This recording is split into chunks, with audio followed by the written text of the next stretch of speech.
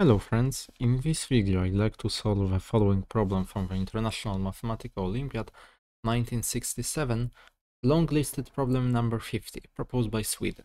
Let f and g be functions from r squared into r, and let h be a function from r cubed into r, and this function satisfies these two equalities.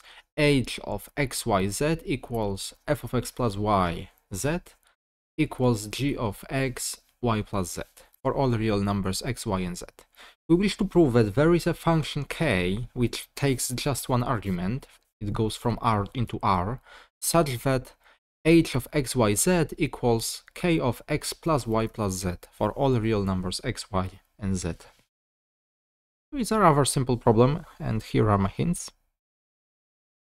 First, set y to be 0 to express f and g in terms of h, and then set z to be 0 and try to define the function k from there. So give this problem a try. Alright, so let's start. Let's take our equation, let's call it this condition asterisk, and let's set y to be 0 in condition asterisk. Notice that we have the following two equalities.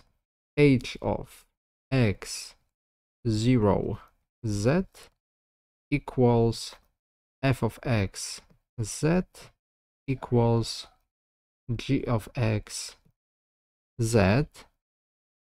So our condition asterisk now becomes the following.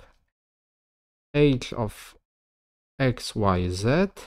Instead of f of x plus y, z, we can write instead of f of x plus y, z, we can write h of x plus y 0 z, which also equals, and instead of g of x, y plus z, we can write h of x 0 y plus z.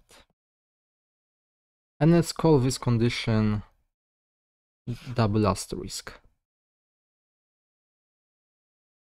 And now let's set z to be 0 in condition double asterisk. And then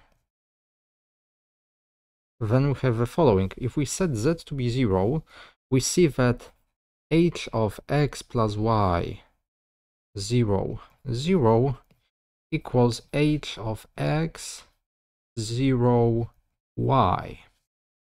Alright, so in other words, this function on the right hand side has two free slots. So and the function on the left hand side has just one. So it's an advancement for us. And notice that now, using that, our condition double asterisk becomes the following.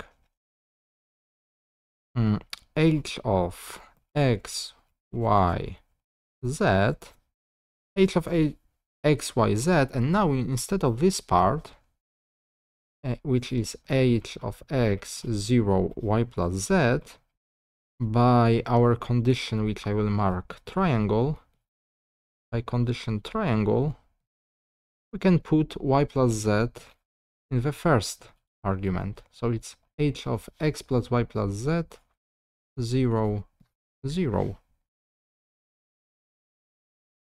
Alright, and that really closes our problem, because now it suffices to define, now to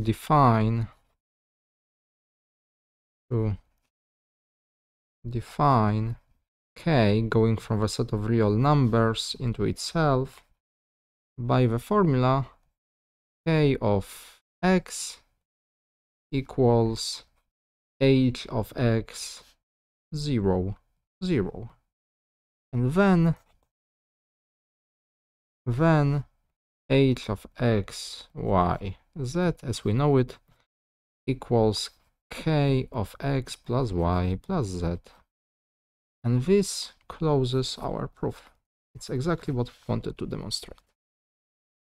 And that is it. So thank you very much for watching, and I will see you next time. Goodbye.